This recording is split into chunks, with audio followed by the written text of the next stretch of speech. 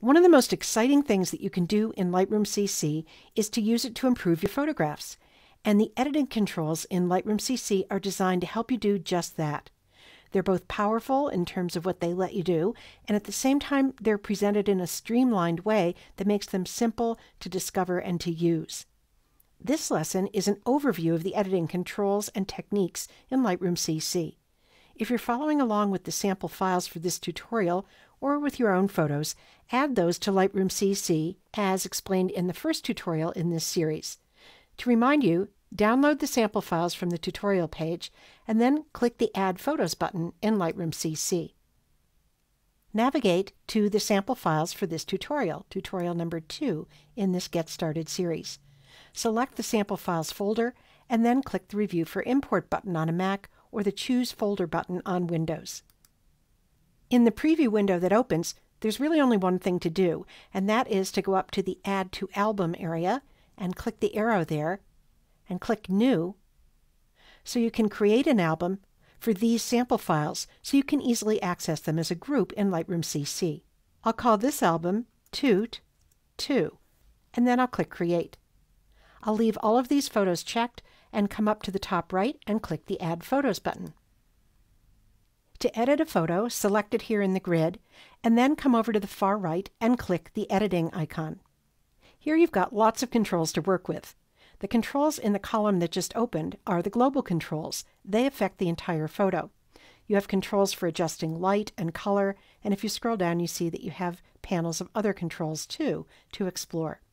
And then over on the right, there's a crop tool. And by the way, if I do need to crop a photo, that's usually what I do first so that I don't waste time editing areas that I'm going to crop away anyway. And then below that are some local editing tools, tools for editing just part of a photo.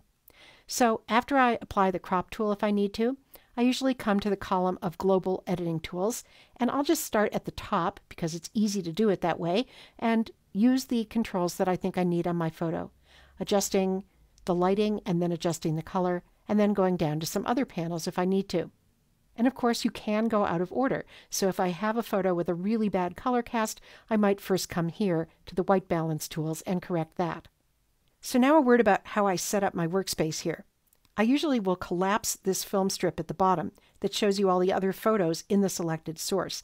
To collapse the film strip, come down to this icon in the toolbar and click.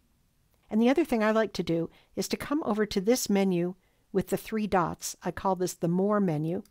And from there, choose Single Panel Mode. What this does is just keep one panel open at a time. And this can be helpful when you're working on a smaller screen. So notice that if I click on another panel, the light panel closes and the color panel opens. Let's go up and open the light panel, and here we have sliders as our controls. Now you could just drag sliders and you can see that the image automatically changes. But sometimes you may want to have more control over these sliders. So in that case, you can click in the value field for a slider, and then you can use the up and down arrow keys on your keyboard to adjust the slider in small increments.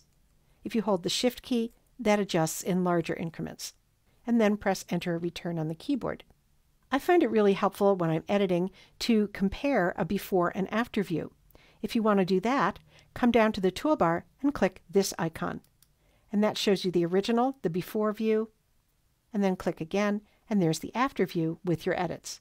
And of course, it's always important to know how to undo. If you go up to the Edit menu, you can choose Undo there. It tells you exactly what you're undoing, which is the last slider move that you made.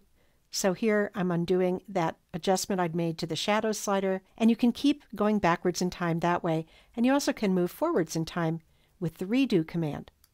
Or you can use the keyboard shortcuts, Command-Z on a Mac or Control-Z on a Windows machine for undo, and Redo is Shift-Command-Z on a Mac, Shift-Control-Z on Windows.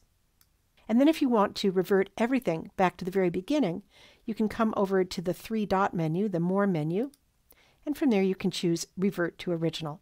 And if you like keyboard shortcuts, the shortcut for that is Shift-R. Now that you have an overall feel for the editing controls, you probably can't wait to dive down into them and get to work. But before we do that, and we will in the following tutorials in this series, let's see how to use presets to do some of the editing work for us in the next lesson in this tutorial.